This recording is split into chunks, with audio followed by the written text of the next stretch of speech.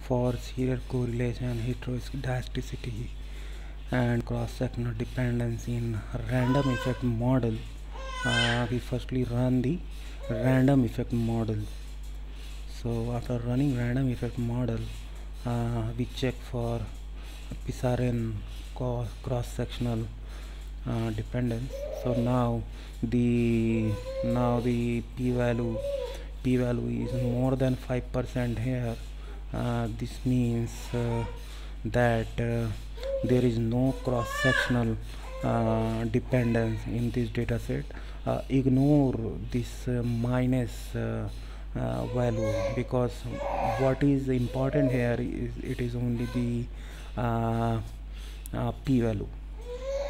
So now I run the this command to check for voltage test for autocorrelation in panel data.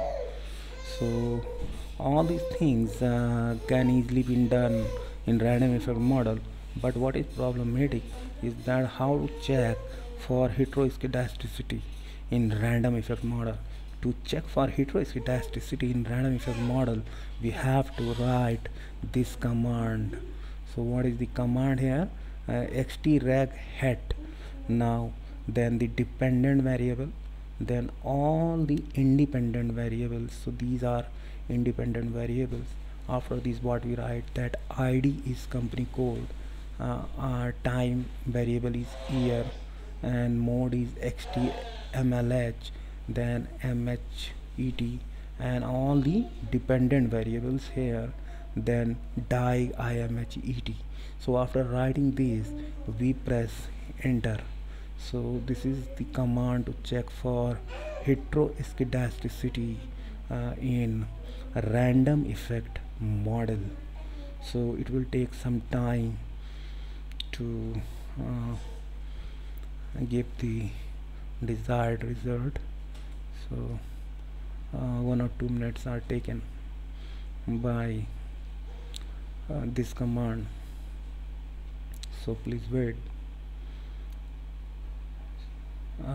What happens if a model is suffering from serial correlation or autocorrelation, and it also has heteroscedasticity, then we can't use random effect model. Then in that case, what happens, that we go for FGLS if we have only 2 problems, that is the problem of autocorrelation and heteroscedasticity in our data set. But if heteroscedasticity is not found and the data set is not suffering from autocorrelation, then we can use random effect model. So otherwise we can't use random effect model. So I told you that it would take some time, so have some patience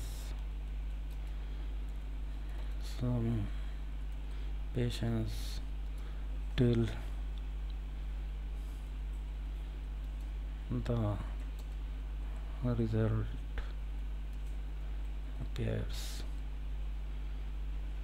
result appears, in the window. So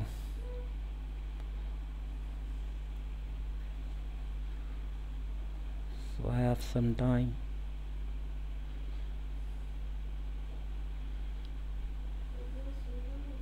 It is taking some time, so it is I can't do anything in this.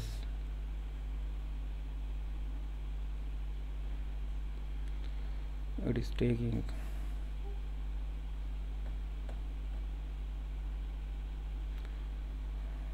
24 iteration.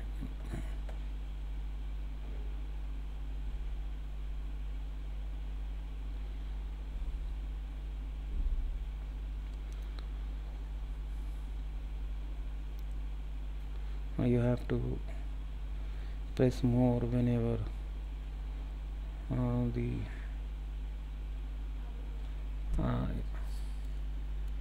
number of iterations. Stop till the desired result appears in this window. So we have to press more every time.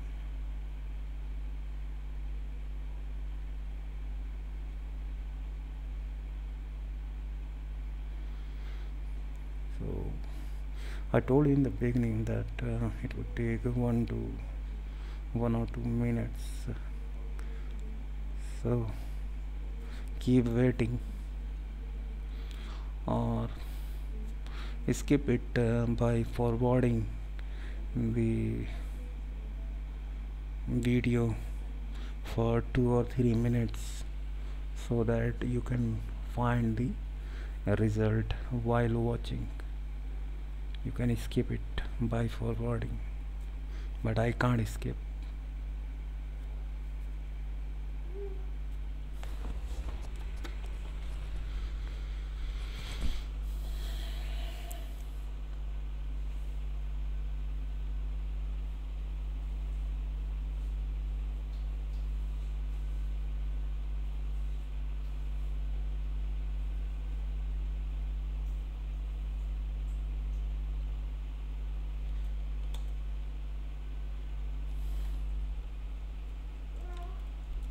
You can skip it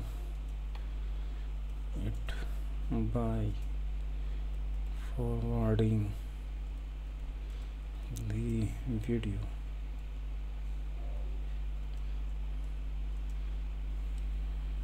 By 2 or 3 minutes.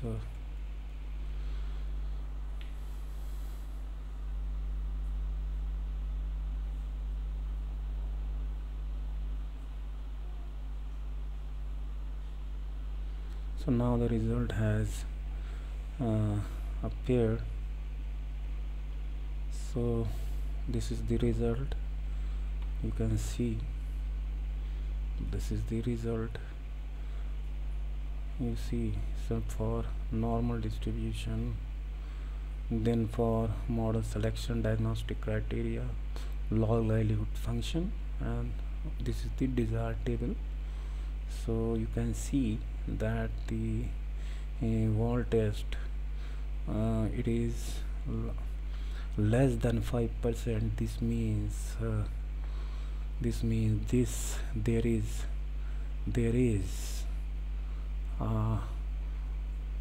panel group wise heteroscedasticity in this model. We accept the alternative hypothesis. So this is the method.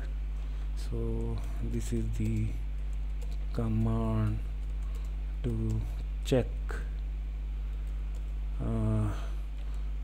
the panel group wise heteroscedasticity in random effect model. So we have found that this model is suffering from two problems, that is autocorrelation and heteroscedasticity. So what is the diagnostic for this model? So we cannot use this model. So what we can do here, when the model, any model, whether fixed effect model or random effect model, is suffering from autocorrelation and heteroscedasticity, then it is said that we should better use FGLS model. So I have written the command. This is the, I'm going to declare this data set to be a panel data set, and again I write the command after this. So after declaring it to be panel data, I write XTGLS. So there was some problem, my dependent variable was not stationary in at level, that's why I am using it in first difference, and this variable independent, these are my independent variables. So out of these independent variables, two two independent variables were not stationary at level. That's why I'm using them in first differences. So in their first differences I'm using them. So now you press enter, you get the result. Now you see that when you use FGLS in such case, then this panel is not suffering from heteroscedasticity, means it is homoscedastic. And second, this model is not suffering from autocorrelation, means no serial correlation in this model. So this is an appropriate model in this data set. So I think you have found out the method to check the command that should be used when random effect model is good. So this is the command, to use to check heteroscedasticity in random effect model. And this is my independent variable. These all are my independent variable. This is my dependent variable. And company code, IT year, and model HTML, and these all are my independent variables. Do not use them in first differences here, right at level. And this is diag IMHET, and press enter. After this you would find the result. So thank you.